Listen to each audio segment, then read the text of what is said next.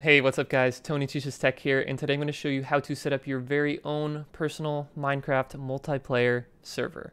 We're going to use something called Vultr. It's one of my favorite cloud VPS hosting providers. Super cheap, and best part of all is I got some free account credit for you guys to try out the platform. Referral code down below, check it out, and let's get into the tutorial. So right here I have vultr.com pulled up. I'm going to go into my account. You guys will have to sign up for an account, but once you do, in here on your dashboard, click on the deploy new server button. And the server type that we want is cloud compute, so that's fine. The server location, you're going to want to pick the server that's closest to you. For me, because I'm in Bali, Indonesia, I'm going to pick Singapore. Now under here there is an application tab. We want to pick the Minecraft, and as you can see it's going to install on Ubuntu 18.04.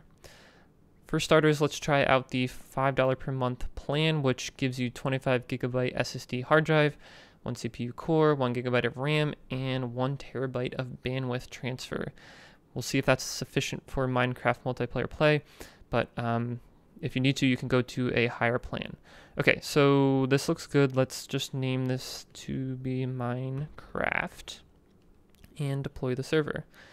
So this part of the tutorial takes about 90 seconds for the server to go from, not existing to actually running an Ubuntu operating system to actually running the Minecraft app, server app. So I'm gonna go ahead and pause the video for now. I'll catch up with you on the other side when that's finished. Okay, here we go. We got the server up and running. You can see that here. Let's click on this manage button, and you'll see all the login information for your server. What we're going to do is log in as root, and just because I've done this a few times, I know that Minecraft is not running at this point, so you got to be patient about that, but we'll check and monitor the progress of that. So we're going to use something called SSH in a program on Mac called Terminal. If you're on Mac or Linux, you can use Terminal. If you're on Windows, you have to download PuTTY to do this step.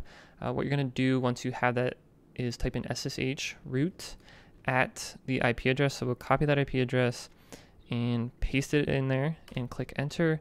It's asking you if this host can be trusted. Click yes, and we'll copy the password on the dashboard here and paste it in. Now when that finishes, there we go.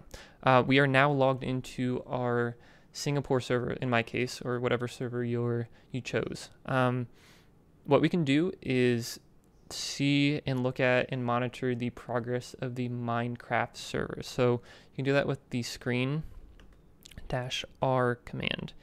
And here, this is just the server, the Minecraft server, spitting out whatever it's doing in the background. And up to this point, it has loaded 825 advancements, 6 recipes before that. And there's another step in this process of the Minecraft server starting up for the first time that it has to go through. Like I said, I've been through this experience a couple times, so it's not ready just yet, but we can monitor the progress of it. So let's just push this off to the side. We're going to need the IP address again, so we'll copy that and open up the Minecraft app. And there we go. So this looks good. Let's just put that up there. And we're not ready just yet, because this hasn't finished, but we can start inputting the information into the Minecraft app for the server. So go ahead and click on multiplayer. It's not going to find any games on my network. We can add a server. We'll name it Minecraft server Vultr, and we'll type in the IP address, or I guess paste it in this case. And we can hit done. It's going to fail. It's going to ping it. It's going to fail. See over here, like I said, the Minecraft server has not finished installing. We have to wait for this to get from 0% to 100%. When that's done, we can come back in here, refresh it, and we'll be good to go. So again, I'm going to pause the video and I'll be back with you shortly. All right, guys, we are back, and the spawn area has been finished, prepared, and we're ready to go. So we can go back over here to the Minecraft app and just refresh this, and you'll see that we're good to go. So we got the green bars, 32, I guess this is 32 millisecond delay time. Let's click on this and join the server.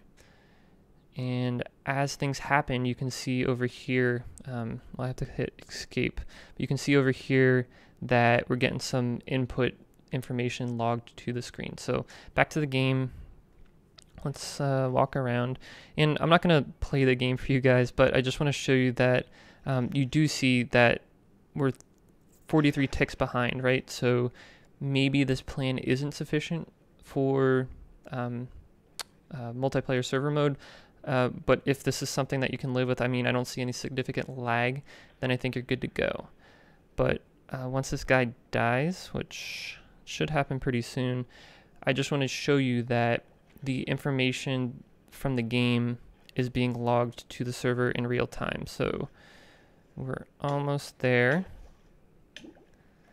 And you see we got another lag message over here. Can't keep up as the server overloaded. We're 43 ticks behind, 476 ticks behind.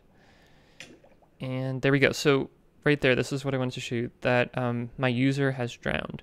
And this is kind of cool that you can see what's going on in the back end. What I recommend at this point is to, you know what, let's test it out right now. Just because it is so easy to set up a server with Vultr, let's test out the next highest plan. So we can do that. Deploy a new server. Let's pick Singapore again. Application, Minecraft, $10 a month, and deploy it now. So this is going to take another 90 seconds, but I will catch up with you guys when it's running and when we're ready to log in again. All right, guys, so we got the next server stood up, and you can see that we didn't talk about this. It's still 1 core, 2 gigabytes of RAM. Let's log in via SSH. So we'll open up a new tab here, do SSH root at that IP address, and paste it in. Yes, that's fine. And we'll type in the password, more like copy and paste it. And drum roll, please. There we go. We're in. So we can do the screen -R to see where we are in the installation process of the Minecraft server. Still loading. Don't want to make you guys sit through that. Let's pause and be right back.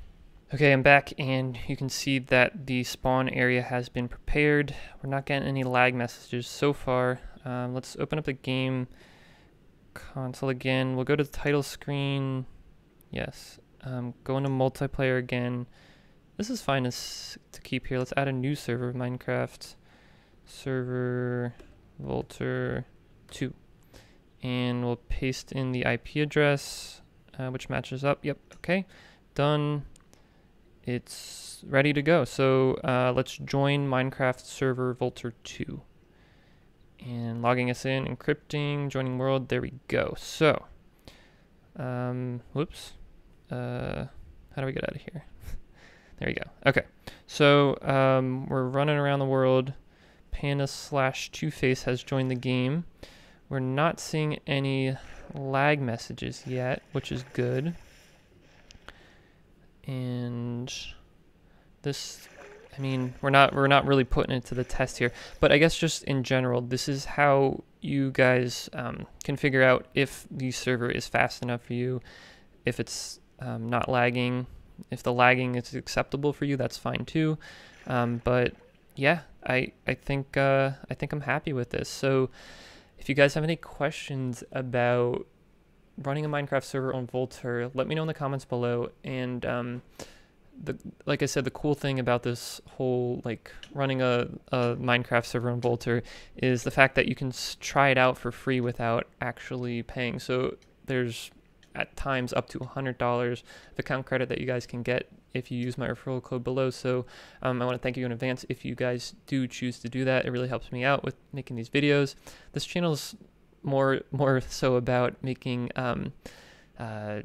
businesses, online SEO, WordPress websites, all that stuff, but I figured I'd do something fun like this. I'm not much of a gamer, but just something cool that you can use this infrastructure that's already existing to set up a Minecraft server. So like I said, let me know in the comments below if you have any questions. Subscribe to this channel if you like this type of content, and if you do, I will see you in the next one.